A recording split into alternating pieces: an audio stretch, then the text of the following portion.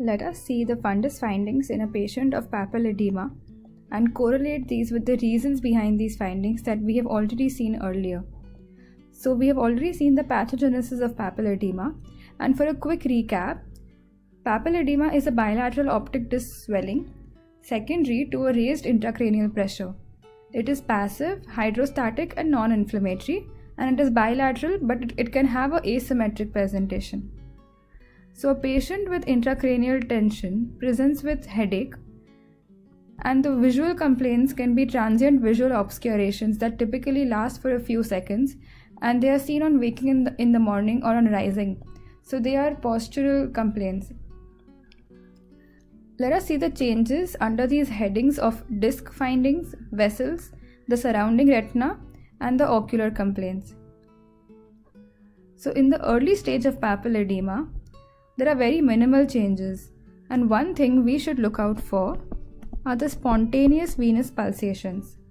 So these spontaneous venous pulsations are seen at the disc, and if absent, it raises a great amount of suspicion for intracranial tension. However, in 20% of people, they might be normally absent. And so these are not diagnostic, but we should look out for these findings. So in early papilledema, what do we see? We can see indistinct disc margins. Let us remember that the last to be affected is the temporal part of the disc, because it is the thinnest. The nerve fibers here are the thinnest, and so the swelling is seen last here. So in early papilledema, we can also see mild disc hyperemia, and this is because the surface capillaries on the disc dilate. Important to remember that the visual acuity here is normal, and as these findings are minimal, this can go missed. Moving on to the acute established papilledema, this is where we can see the characteristic findings of papilledema.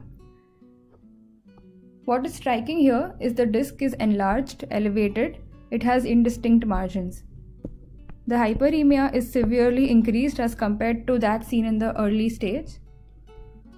So once this edema goes in the peripapillary areas, it causes a greyish opacification, and this leads to an obscuration of the vessels leaving the disc, and eventually even the vessels on the disc are obscured, and this is very characteristic in distinguishing it from a pseudo-papilledema. And so if we can see an obscuration of the vessels, it is a true papilledema, which is because of intracranial tension.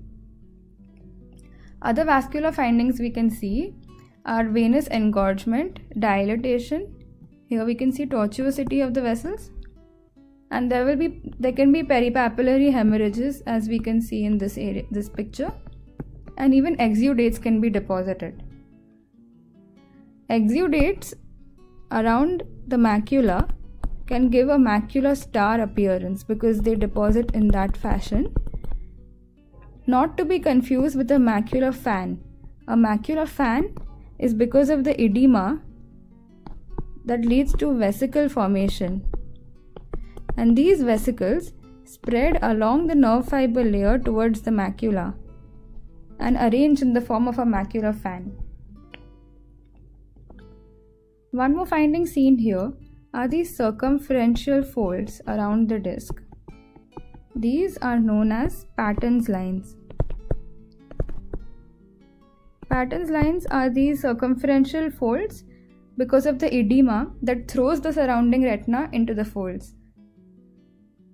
We should remember that the vision is normal even in this stage, but on fields we might be able to see an enlarged blind spot. And why is this seen? That is because of the detachment of the peripapillary retina from the disc, and that leads to an enlargement of the blind spot. The edema also fills up the disc, and we can see a loss of the typical cup.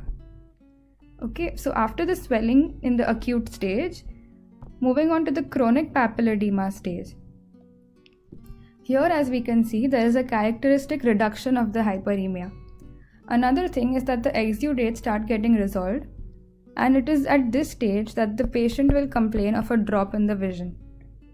Field testing will show a constricted field, and the disc is still elevated and indistinct, but the hyperemia is reduced, and this gives it a champagne cork appearance of the disc in the chronic stage. In this stage, gliosis sets in the peripapillary nerve fiber layer, and this is seen in the perivascular area, leading to perivascular sheathing. One more finding is the optociliary shunt vessels that dilate here. So these are pre-existing channels that dilate when the intracranial pressure is high. There is an obstruction to the central retinal vein at the disc because of the disc swelling, because of which these shunt vessels dilate. In this image, we can see these bodies at the disc. This deposition of refractile bodies can be seen that gives it a drusen-like appearance. Also, pigmentary changes might be seen at the disc and the macula. So this is what we characteristically see in chronic papilledema with a drop in the vision and constricted fields. Moving on to the post-papilledema optic atrophy stage. This is the stage of secondary optic atrophy where there is a pressure-induced axonal damage. Because of the chronic long-standing pressure and the ischemia, here we can see that the disc is characteristically flat and atrophic. Also, it is no longer hyperemic and it has a dirty white or greyish white pallor. The vision is dropped, there are severely constricted fields, and one characteristic thing seen in the post-papilledema stage, not seen very distinctly here, but we can see like these folds around the disc. They're concentric lines, and these are called the high water marks. These are post-papilledema findings of previous elevation of the disc. So they give us the extent of how much the disc had swollen previously.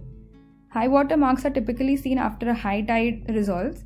Similarly, here it is also showing us the previous swelling of the disc.